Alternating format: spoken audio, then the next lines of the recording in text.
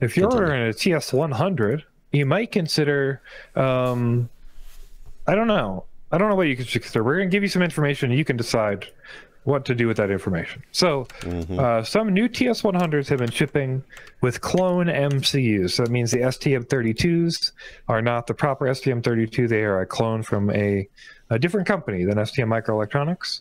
And in some cases, this is not a problem. And in some cases, as we'll see with the note under the table there, please note that Miniware started shipping TS100s with clone chips. While these do work with Iron OS, their DFU bootloader works terribly and it's hard to get successful flash larger firmware issues without timing out. So I've talked to a few different people. So far, multiple people have had success flashing. It just took a couple tries on the clones.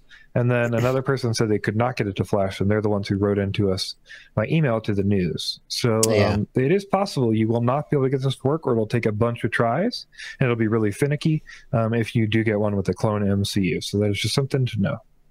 This is a shame because the TS100, there are reasons why, for example, the Pine Sil might be better, but the TS100 has been a solid choice and one of the better choices for these portable soldering irons.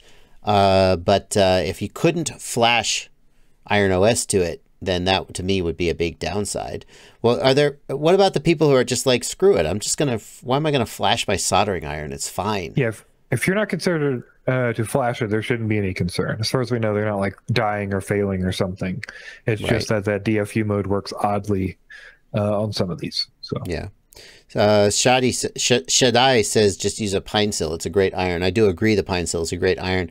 If I remember right, the main downside is it only is rated for up to 5S, although there are ways you can make it work on 6S. Did they come up with a new Pine Sil that works on 6S, actually? I thought I heard that they had done that, now that I'm talking about it. Pine Sil V2. They did come out with a V2. I think I reviewed the V1. Well, anyway.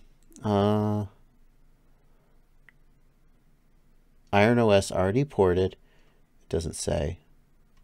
It doesn't say. Oh, well, we'll have to look into that. No, it still says 12 to 24 volts, not 26 volts. But that was the old one. What was the old one? Dang it. The chat will tell me. The V2 still doesn't. No, the V2 is rated for 24 volts, which means you might get away with 6S. Anyway. There you go. We got the word out there about the TS100. We did our due diligence. Okay.